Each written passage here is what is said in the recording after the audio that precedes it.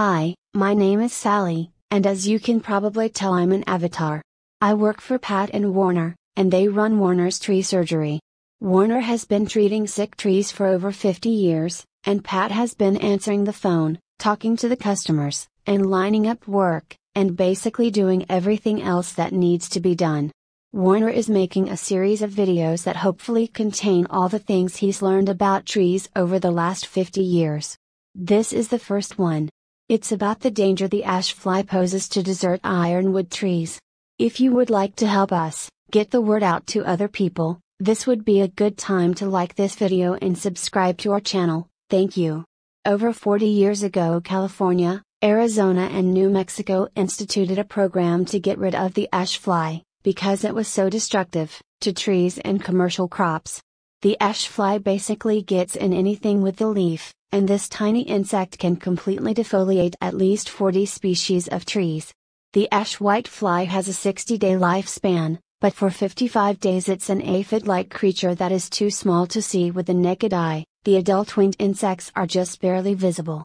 In the past, California, Arizona, and New Mexico were successful in eradicating this pest with a combination of poisoning neighborhoods, crops, and orchards, and importing the ash fly's natural predator, a very small wasp, but at this time, as far as I know, nothing is being done about them.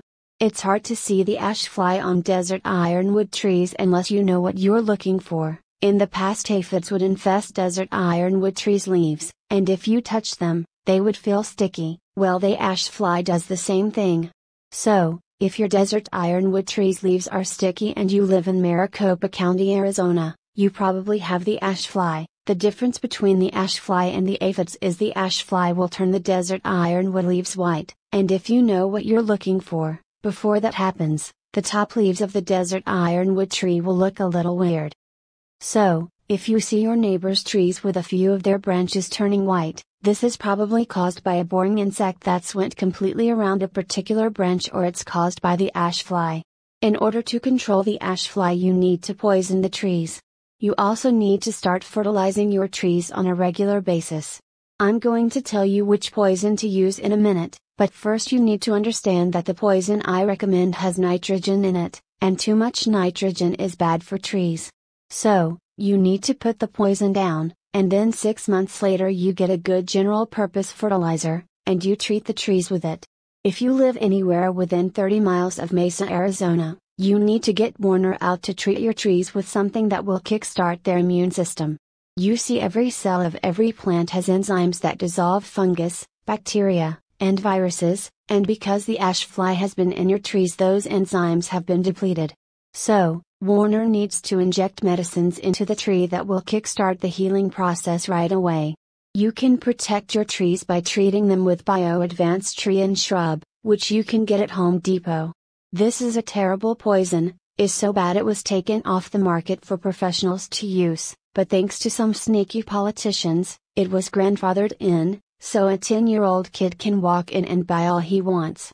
Anyway, if you know it's toxic, you'll be fine, just don't go sticking your hands in it and licking your fingers. If you're careful, and a little bit afraid, it's safe to use. If you use the liquid, you pour the amount you need in a bucket with water, and you put the water down close to the base of the tree, and then you water it in. If you use the powder, you put the powder down close to the base of the tree and then you water it with a sprinkler. If a little dog licks it up before it's dry, it will kill the little dog. So, make sure animals and children are kept away from it until it's dry. You only need to put it down once a year, and in 3 years, if you do it yearly, you will not only get rid of the ash fly, but it will also get rid of all the boring insects in a tree.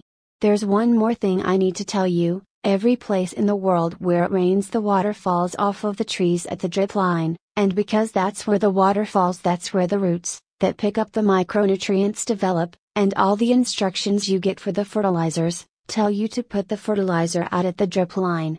In Maricopa County, Arizona, the roots have developed where the tree has been getting water all its life, and that's where you need to put the fertilizer. So, just ignore the instructions, and do it the way I just told you. Also, while we're on the subject, our garages and sheds get 140 degrees in the summertime. This damages the fertilizer, so you need to keep the fertilizer someplace cool in the summer, and if you've got fertilizer that's been in the garage or shed in the summertime, you need to get rid of it. Well, that's about it. I hope this helps you with your trees. Please subscribe to this channel and hit like, and if you live within 30 miles of Mesa, Arizona and you want Warner to come out and look at your trees, just give us a call. The number is 480-969-8808. Thanks and goodbye.